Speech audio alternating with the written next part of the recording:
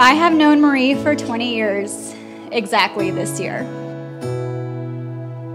I had just moved from my childhood home of 12 years and got thrown into the wolf's den of a whole new middle school. And Marie was one of the first ones to talk to me, and she was so bubbly, and she asked 1,000,001 questions about myself. And I think I learned more about her life in the first week than the rest of the years to come.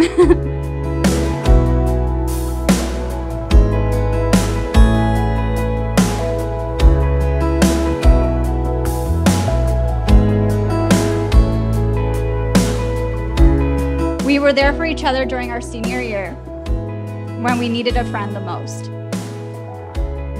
She was there without judgment. That year solidified the actual definition of what a friend should be. Genuine, dependable, and honest.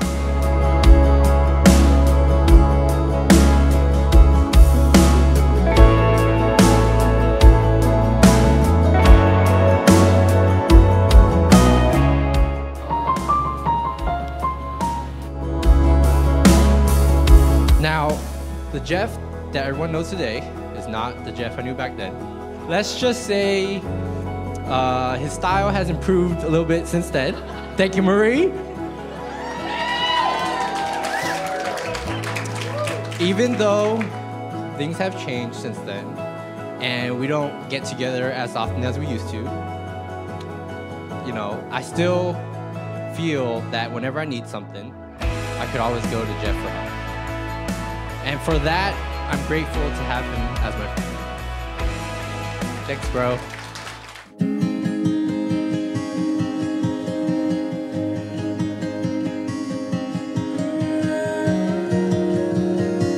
The best way to enjoy good food is with good company. So the first few times we hung out and ate together, they were shy with each other. After a few more times, Becky and I were out of the picture. So I think it's safe to say they found good company in each other. They were just hanging out in groups, but every time she talked about him, she was always happy and giggly. I finally got to meet Jeff just a few months later, and I remember thinking, okay, he seems nice. It was actually around this time in 2016 that I knew without a doubt that Jeff was perfect for Marie.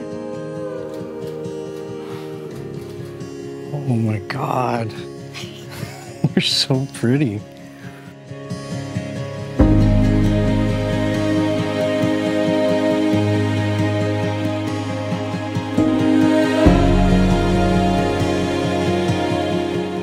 Some people ask themselves, why get married? As times have changed, so have ideas about the concept of marriage. Marriage is not a piece of paper signed at City Hall or a glamorous ceremony. Marriage is an eternal promise. It is a commitment made between two people to forever be loving, intimate, selfless, regardless of the turbulence life throws at them. Marriage is love, shown through action, not spoken words. For we all know that words without action means nothing.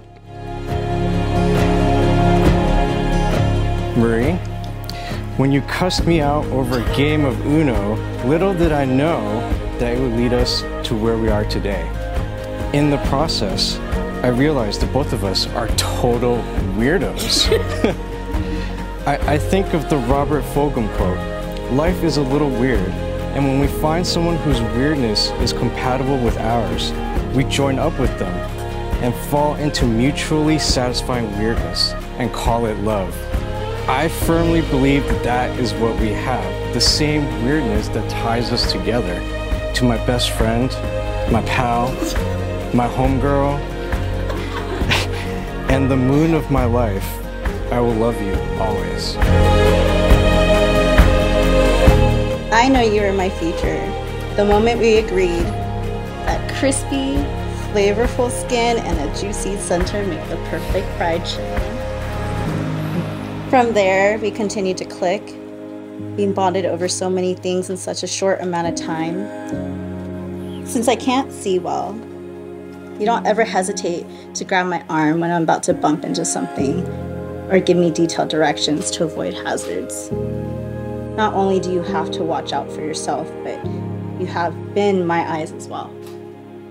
You describe things to me when they're too far away. Read things and when text is too small. And find things for me when the world is very blurry and hard to navigate. When times are rough, always remember that you're my best friend, my pal, my homeboy, my rotten soldier, my sweet cheese, and my good time boy. Jeffrey Kent-Liang, I am yours, and you are mine from this day until the end of my days.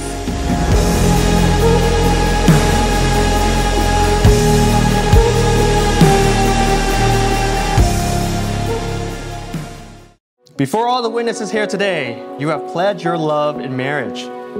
I now declare you married. There's only one last thing to do. You may now kiss.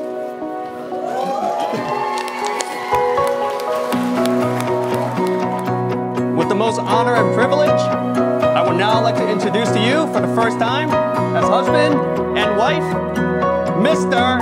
and Mrs. Jeffrey and Marie Liang.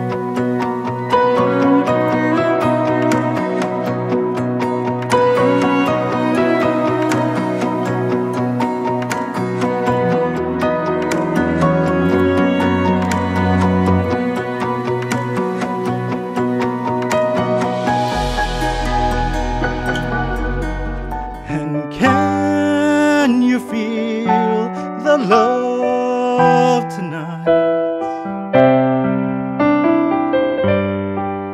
It is where we are.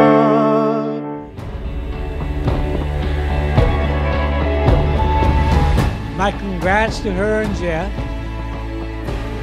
And I would like to let them know that as long as I am alive in this world, I would like her to know that my support for her and Jeff will be 100%.